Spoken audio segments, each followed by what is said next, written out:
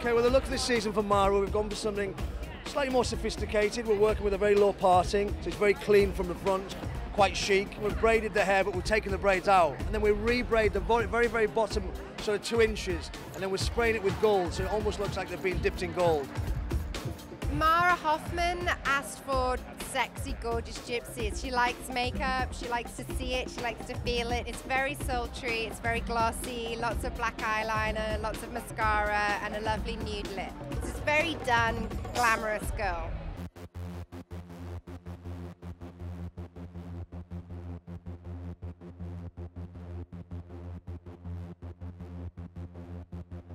I feel that most of my collections are usually geographically inspired, and so it's always a continuation of her travels and her journey, and this season she has found herself in Northern Africa.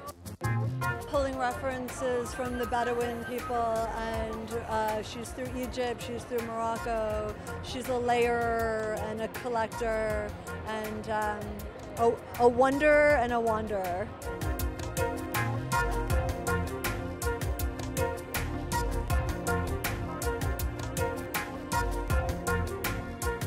You're going to see there's one called Pyramids that is really referencing pyramids. There is a bazaar print, it's called bazaar, that comes from Moroccan carpets, as well as the checkers.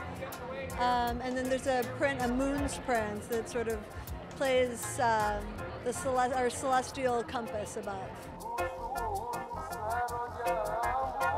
You know, I've been loving Moroccan carpets and sort of the imperfection of the geometry within them, and that was such an easy sort of jump-off spot.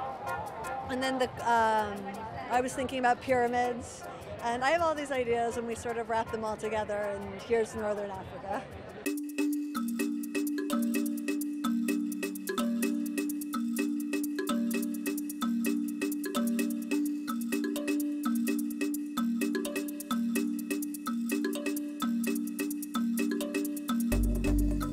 I loved it. I love her as a designer. I think she's so cool and like cutting edge and interesting.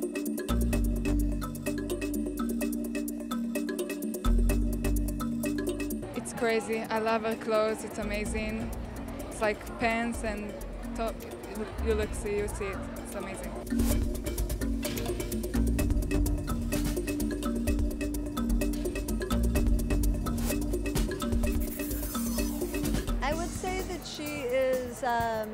She's eclectic, she isn't afraid of being a little bit sexy, she's into ethnicity and different cultures, and she celebrates color.